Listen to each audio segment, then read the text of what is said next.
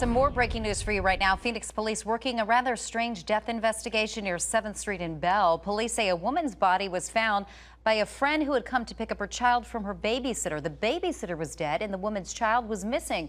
So it turns out police connected the dots. They found that child wandering alone last night. Mother and child are in the process of being reunited as we speak. Detectives are trying to figure out how the babysitter exactly died and how the child got out of that woman's apartment.